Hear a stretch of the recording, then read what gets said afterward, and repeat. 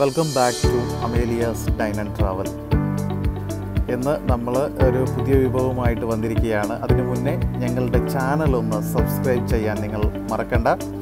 ഇന്നത്തെ വിഭവം ഹോളിഗയാണ്. അതായത് ഇതൊരു കാസർഗോഡൻ സ്പെഷ്യൽ വിഭവമാണ്. നമ്മുടെ ലെച്ചൂസ് ഇന്ന് നമുക്ക് വേണ്ടി ഒരുക്കിയിരിക്കുന്നത് ഹോളിഗയാണ്. ഇത് കാസർഗോഡൻ ഭാഗങ്ങളിലെല്ലാം തന്നെ, അതായത് കല്യാണങ്ങൾക്കും മറ്റു ഫംഗ്ഷനുകൾക്കെല്ലാം പായസത്തോടൊപ്പം തന്നെ നമുക്ക് കഴിക്കാൻ ലഭിക്കുന്ന മധുരമുള്ള സ്വാദിഷ്ടമായിട്ടുള്ള ഒരു വിഭവം തന്നെയാണ്. ഇത് ബേസിക്കലി വന്നിട്ടുള്ളത് കർണാടകയിൽ നിന്നാണ്. കർണാടക ഭാഗങ്ങളിലും ഇത് വളരെ പോപ്പുലറാണ് ഈ ഒരു വിഭവം എന്ന് പറയുന്നത്. അപ്പോൾ ഇത് തയ്യാറാക്കാൻ വേണ്ടിയിട്ട് നമുക്ക് വേണ്ടത് കടലപ്പരിപ്പാണ്. നമ്മൾ ആവശ്യത്തിനുള്ള കടലപ്പരിപ്പ് ഒരു പാത്രത്തിൽ എടുത്തിട്ടുണ്ട്. ഇനി അതിലേക്ക് നമ്മൾ വെള്ളമൊഴിച്ച് നന്നായിട്ട് അത് കുതിർക്കാൻ വേണ്ടി വെക്കേണ്ടതുണ്ട്. ഏകദേശം 4 മണിക്കൂറോളം നമ്മൾ അത് ഇതുപോലെ വെള്ളമൊഴിച്ച് കുതിർക്കാൻ വേണ്ടി വെക്കാൻ പോവുകയാണ്. ഇപ്പം നമ്മളത് അടച്ചിട്ട് വെച്ച് കഴിഞ്ഞു. ഏകദേശം 4 മണിക്കൂർ നമ്മൾ അത് കുതിർക്കാൻ വേണ്ടി വെക്കേണ്ടതുണ്ട്. ഇപ്പം നന്നായിട്ട് കുതിർന്ന് വന്നിട്ടുണ്ട്.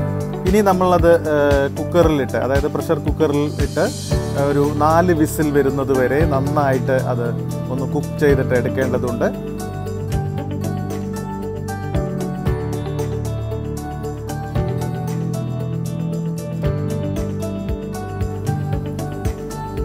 അപ്പം നന്നായിട്ടത് കുക്കായിട്ട് വന്നിട്ടുണ്ട്. ഇനി അത് നമ്മൾ ഒരു അരിപ്പയിലേക്ക് മാറ്റിയിട്ടുണ്ട്. അതിലുള്ള വെള്ളമെല്ലാം തന്നെ നമ്മൾക്ക് ഊറ്റി അത് മാറ്റേണ്ടതുണ്ട്. ഒപ്പം തന്നെ നമ്മൾ അതിൻ്റെ ഒരു മാവ് തയ്യാറാക്കാം. ഹോളിഗയ്ക്ക് വേണ്ട മാവ് തയ്യാറാക്കാം. അതിന് വേണ്ടിയിട്ട് മൈദ എടുത്തിട്ടുണ്ട്. അതിലേക്ക് ആവശ്യത്തിനുള്ള ഉപ്പ് ചേർത്ത് ഒരു ചെറിയ ചൂടുവെള്ളത്തിൽ, അതായത് ലൈറ്റ് ചൂടുവെള്ളത്തിൽ നമ്മളത് കുഴയ്ക്കാൻ പോവുകയാണ്. ഒപ്പം തന്നെ അതിലേക്ക് കുറച്ച് നമ്മൾ നെയ്യ് കൂടി ചേർക്കേണ്ടതുണ്ട്. 1 ടീസ്പൂൺ നെയ്യ് നമ്മളതിലേക്ക് ചേർക്കാൻ പോവുകയാണ്.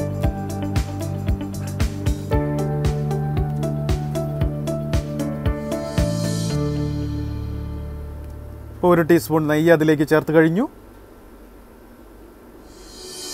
ഇനി ഒരു 2 ടീസ്പൂൺ ഓയിൽ, കുക്കിംഗ് ഓയിൽ കൂടി നമ്മൾ അതിലേക്ക് ഇതുപോലെ ചേർത്തിരിക്കുകയാണ്. ഇനി അത് നന്നായിട്ട് നമ്മൾ കൈ ഉപയോഗിച്ച് നന്നായിട്ട് അത് കുഴച്ചെടുക്കേണ്ടതുണ്ട്.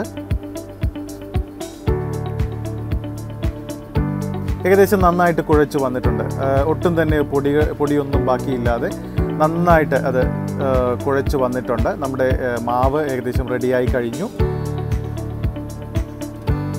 ഇനി നമുക്ക് തിരിച്ച് നമ്മുടെ കടലപ്പരിപ്പ്, അതായത് വേവിച്ച് വെച്ചിരിക്കുന്ന കടലപ്പരിപ്പ് നമ്മൾ മിക്സിയിലിട്ട് നന്നായിട്ട് അതായത് അരച്ച് എടുത്തിരിക്കുകയാണ്. അരച്ചിട്ട് നമ്മൾ ഫ്രൈയിങ് പാനിലേക്ക് ഇതുപോലെ ഇട്ടിരിക്കുകയാണ്. ഇനി നമ്മളത് സ്റ്റവിൽ വെച്ച് അതൊന്ന് കുക്ക് ചെയ്തെടുക്കേണ്ടതുണ്ട്. അതിനു വേണ്ടിയിട്ട് അതിലേക്ക് നമ്മൾ 1 ഗ്ലാസ് പഞ്ചസാര അതിലേക്ക് ചേർത്തിരിക്കുകയാണ്.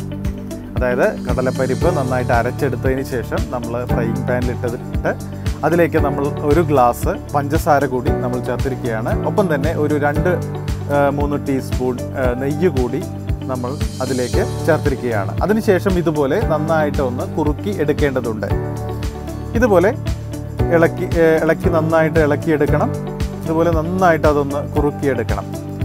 ഇത് കുറുകി വരുമ്പോൾ നന്നായിട്ട് ആ പഞ്ചസാരയെല്ലാം അലിഞ്ഞ് ഇതുപോലെ നമുക്ക് കിട്ടുന്നതാണ്. ഇതുപോലെ നന്നായിട്ട് അലിഞ്ഞ് അത് അതിലേക്ക് ചേരുന്നതാണ്. അതിലേക്ക് ഇപ്പോൾ നമ്മൾ ഏലക്കായ കൂടി പൊടിച്ച് ചേർത്തിരിക്കുകയാണ്. ഇപ്പം നന്നായിട്ട് അത് കുറുക്കി എടുത്തു കഴിഞ്ഞു. ഇപ്പോൾ ഇതുപോലെ ഏകദേശം ഒട്ടിപ്പിടിക്കാതെ തന്നെ നന്നായിട്ട് ഒരു മാവിൻ്റെ രൂപത്തിലേക്ക് നമ്മുടെ കടലമാവ് ആയി കഴിഞ്ഞു. ഇനി ഇത് നമ്മളൊരു പാത്രത്തിലേക്ക് മാറ്റുകയാണ്. അത് നന്നായിട്ട് തണുക്കുകയാണെങ്കിൽ, തണുത്ത് വരുമ്പോൾ ഏകദേശം ഇതുപോലെ നന്നായിട്ട് കട്ടിയായിട്ട് വരുന്നതാണ്. ഒപ്പം തന്നെ നമ്മൾ നമ്മുടെ മൈദ മാവ് നമ്മൾ ഉരുട്ടിയെടുക്കാൻ വേണ്ടിയിട്ട് പോവുകയാണ്. ഇപ്പോൾ 2 മാവ് നന്നായിട്ട് റെഡി ആയിട്ടുണ്ട്. മാവ് ഇതുപോലെ ചെറിയ ഉരുളകളാക്കിയിട്ട് നമ്മൾ ഒരു പ്ലേറ്റിലേക്ക് മാറ്റാൻ പോവുകയാണ്. അതായത് മൈദ നമ്മൾ കുഴച്ച് വെച്ചിരിക്കുന്ന മൈദയുടെ ചെറിയ ഉരുളകളായിട്ട് ഇതുപോലെ നമ്മളൊരു പ്ലേറ്റിലേക്ക് മാറ്റി കഴിഞ്ഞു. ഒപ്പം തന്നെ നമ്മളുടെ കടലമാവ് കൂടി, നമ്മൾ കുറുക്കി വെച്ചിരിക്കുന്ന കടലമാവ് കൂടി ഇതുപോലെ ചെറിയ ഉരുളകളായിട്ട് മാറ്റേണ്ടതുണ്ട്. ഇനി നമുക്ക് ഇത് എങ്ങനെയാണ് തയ്യാറാക്കുന്നത് എന്ന് നോക്കാം. അതിനു വേണ്ടിയിട്ട് നമ്മൾ ഇതുപോലെ ചെറുതായിട്ടൊന്ന് പരത്തിയതിന് ശേഷം നമ്മൾ അതിലേക്ക് നമ്മുടെ കടലമാവ് കൂടി ഇതുപോലെ ചേർത്ത് ഒന്ന് ചെറുതായിട്ട് ഇതുപോലെ പരത്തേണ്ടതുണ്ട്. ജസ്റ്റ് വെച്ച് കൊടുത്താൽ മാത്രം പോരാ, ഇതുപോലെ ഒന്ന് പരത്തിയിട്ട് അത് ഇതുപോലെ ഒരു നന്നായിട്ടൊന്ന് ഉരുട്ടിയെടുക്കണം. ഇതുപോലെ അതിൻ്റെ ഉള്ളിൽ, അതായത് നമ്മുടെ മൈദമാവിൻ്റെ ഉള്ളിൽ നമ്മുടെ കടലമാവ് ഇതുപോലെ വെച്ച് നന്നായിട്ട് ഇതുപോലെ ഒന്ന് ഉരുട്ടി എടുക്കണം.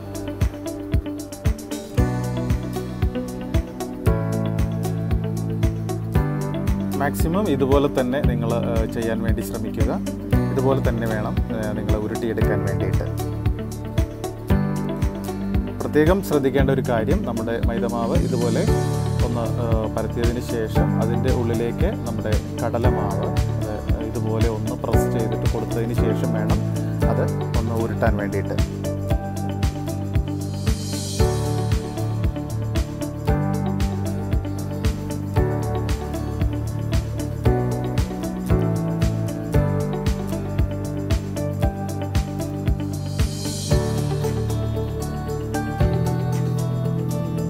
അപ്പോൾ എല്ലാം നമ്മൾ ഉരുട്ടിയെടുത്ത് കഴിഞ്ഞു. ഇനി നമുക്ക് ഇത് പാകം ചെയ്യാം. അതിനായിട്ട് നമ്മൾ ചപ്പാത്തി കല്ലിൽ വെച്ച് ഇത് നന്നായിട്ട് പരത്തിയെടുക്കേണ്ടതുണ്ട്. അതായത് ചപ്പാത്തിക്കോൽ ഉപയോഗിച്ച് നന്നായിട്ട് പരത്തിയെടുക്കണം. അതിന് വേണ്ടിയിട്ട് നിങ്ങൾക്ക് മൈദയുടെ പൊടി കുറച്ച് കൂടുതൽ ഉപയോഗിക്കുക, അത് പരത്തുന്നതിന് വേണ്ടിയിട്ട്. അതായത് ചെറിയ വട്ടത്തിലല്ല, വലിയ വട്ടത്തിൽ തന്നെ ഇത് പരത്തി എടുക്കേണ്ടതുണ്ട്. ഇതിൽ കാണുന്നത് പോലെ വലിയ വട്ടത്തിൽ ഇത് പരത്തിയെടുക്കുക.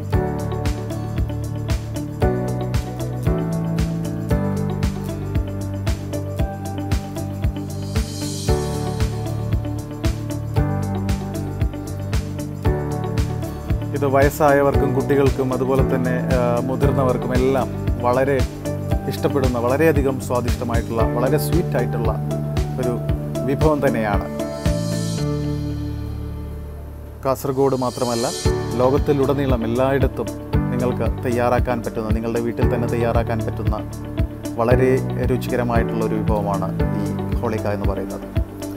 ഇനി നമ്മളിത് ചട്ടിയിൽ വെച്ച് നന്നായിട്ട് പാകം ചെയ്തെടുക്കേണ്ടതുണ്ട്. അതായത് ചട്ടി അല്ലെങ്കിൽ നിങ്ങൾക്ക് ഫ്രൈയിങ് പാൻ ഉപയോഗിക്കാം. ഇതുപോലെ അതിൽ വെച്ച് നെയ്യെല്ലാം തൂവിയതിന് ശേഷം നന്നായിട്ട് അത് പാകം ചെയ്ത് എടുക്കേണ്ടതുണ്ട്. അപ്പം ഈ നെയ്യെല്ലാം തൂവുമ്പോഴുള്ള അതിൻ്റെ ഒരു രുചി അനുഭവം എന്ന് പറയുന്നത് പറഞ്ഞറിയിക്കാൻ പറ്റാത്തതാണ്. വളരെ ടേസ്റ്റിയാണ്. ഇതുപോലെ നന്നായിട്ട് ഒന്ന് പ്രസ് ചെയ്ത് കൊടുക്കണം. അതിൻ്റെ എല്ലാ ഭാഗവും ഒരുപോലെ തന്നെ പാകം ചെയ്ത് വരാൻ വേണ്ടിയിട്ടാണ് നമ്മൾ ഇതുപോലെ ചെയ്യുന്നത്. ഇപ്പം നമ്മുടെ ഹോളിക എന്ന് പറയുന്നത് എല്ലാം തന്നെ റെഡിയായി കഴിഞ്ഞു. നിങ്ങളിത് ട്രൈ ചെയ്യാൻ ഒരിക്കലും മടിക്കരുത്. നിങ്ങളുടെ വീട്ടിൽ ട്രൈ ചെയ്യുക.